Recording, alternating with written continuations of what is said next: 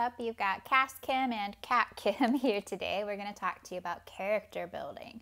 So 5 tips for character building. When you're doing character building, this is really, I feel like, what makes or breaks a story, even more so than plot.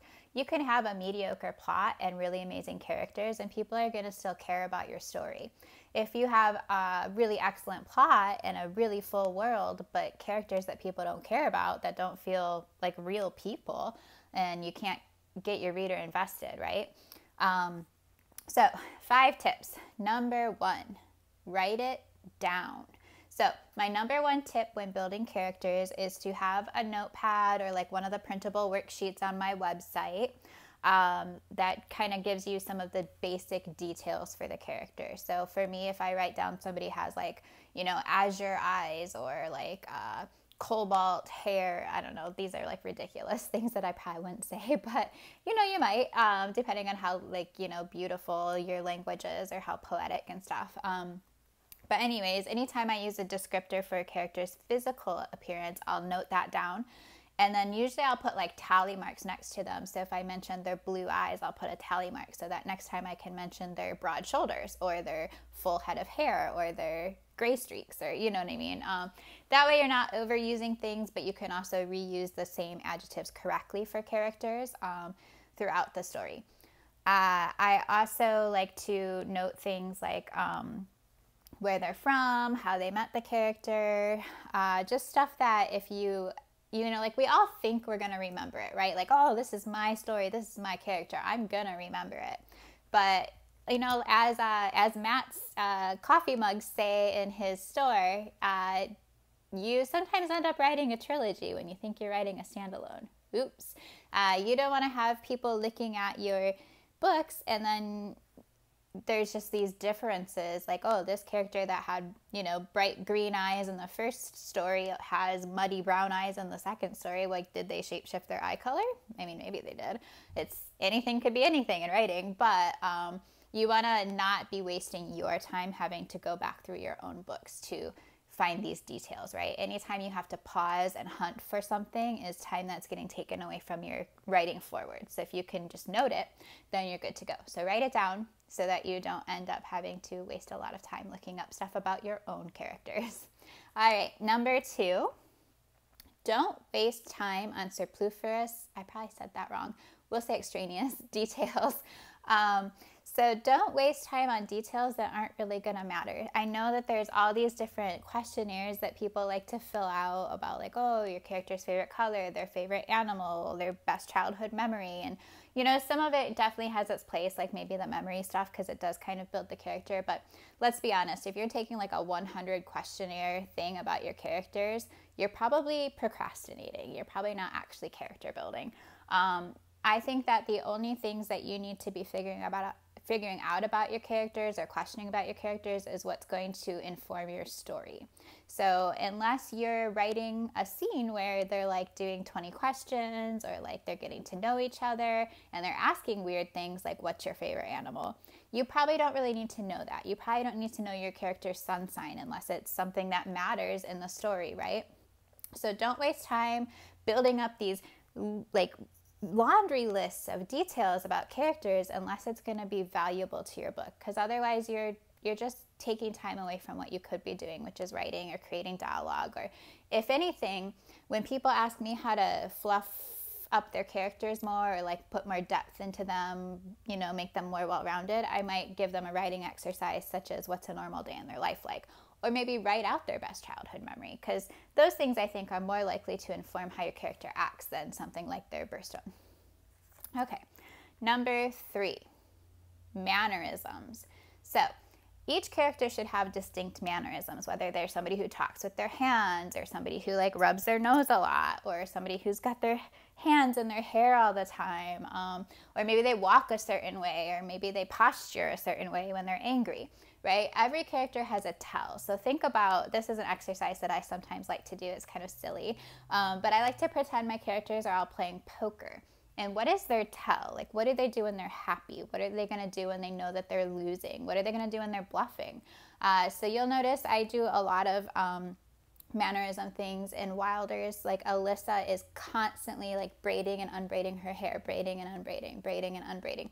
It's what she does when she's stressed out. And then we see as she's growing as a character that she kind of calms it down. She's like trying to be more mature and not do that. So she'll like sit on her hands and stuff instead.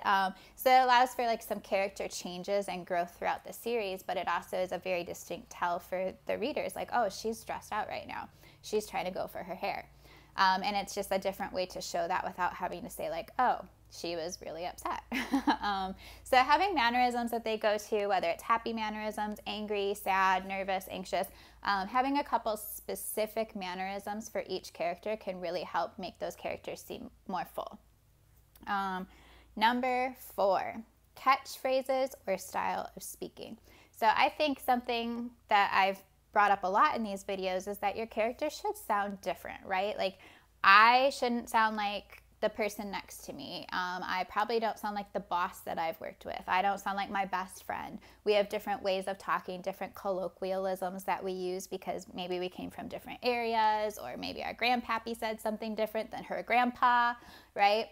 So think about what their style of speech is. Are they somebody who really takes their time? Or are they somebody who just fires off words really quick and other people have to cut them off so that they don't just talk forever? Or are they somebody who's constantly cutting other people off and maybe they're working on that?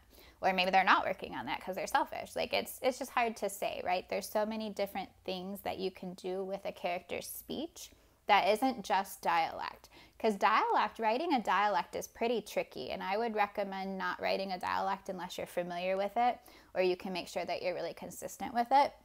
And sometimes really heavy dialects they can bog down the reader, so they take away more than they add. So something to consider when you're looking at the speech patterns is how can you weave in a style of speech without making it too heavy as well. And then I usually like to have some characters have catchphrases. Maybe somebody says actually a lot, like, well, actually, right? Like they're like man or woman splaining or person splaining all the time. Or maybe there's somebody who is hesitant. So a lot of what they say has like ellipses, but not so many that it gets obnoxious, but enough that you get the feeling of like, they're not really sure what they're saying, or they're not really comfortable speaking in this situation. So the way that people speak and the way that their speech might change in different situations can be really telling for your character. And then number 5. Okay, so this one's maybe a little bit of a tricky thing, but writing diversity. So if you're going to write a character that is different from yourself, which a lot of us do, I think that I know there's a whole bunch of controversy against the idea of like people reading it for sensitivity, right? To make sure you're not doing something that's offensive. So my personal thing that I do is I write from my own perspective for my main character. They're all going to be pretty typical straight white girls because that's what I am. That's my life experience. It's pretty boring, but it is what it is. And it's what I know best.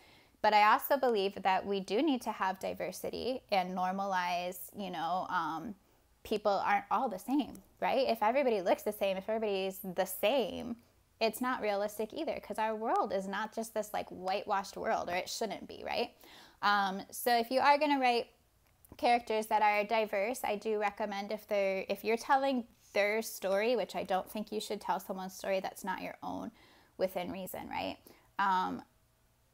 Make sure that you have a sensitivity reader, especially if your main character is somebody who's had a totally different life experience than you. I would say the same thing if you're like a man writing like a sex scene and it's from a woman's point of view, like have a woman beta read it. Or if you're a straight writer who's writing like the best friend in the story is coming out or something, you should probably have somebody who's had that experience read it just to give you feedback, or more than one somebody.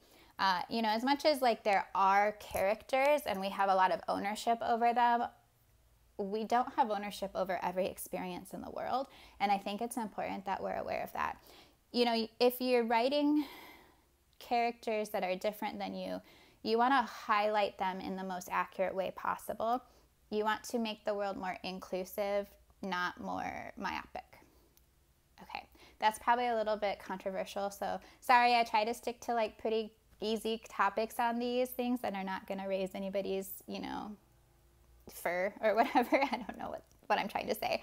But I just think it's important to just think about these things when you're writing your characters. So you don't want to be that person that writes a character that is like stereotypical and uninformed and does more harm than good. Okay, so I don't know. Sorry, that was like a whole soapbox. So number 1, write down the information. You don't want to waste your time looking back through your manuscripts to make sure you're getting your own details correct. Number 2, don't waste time on details that aren't going to matter. Don't take like 1,000 quizzes about your character. Unless it's in your book, it probably doesn't really matter. Or unless it informs a choice that they make actively, it probably really doesn't matter. Number 3, every character should have distinct mannerisms, like how Cass Kim, when she's thinking, her eyes roll around in her head like a pinball machine. Or also they should have their own distinct style of speaking and catchphrases, but do it within a way that isn't like heavy-handed, right? So it needs to feel more natural. If you get too heavy-handed, it can take away from the actual reading experience or the readability of the storyline. And then number 5, if you're writing diversely, make sure that you're doing it conscientiously and have beta readers that can look at it from that perspective, or sensitivity readers that can look at it from that perspective, depending on how big of a role that diversity is playing within your story and within the life experiences of your characters. Okay, so those are my character building 5 fast tips. I hope that you guys have a great weekend and be safe. Okay, that's all I got today.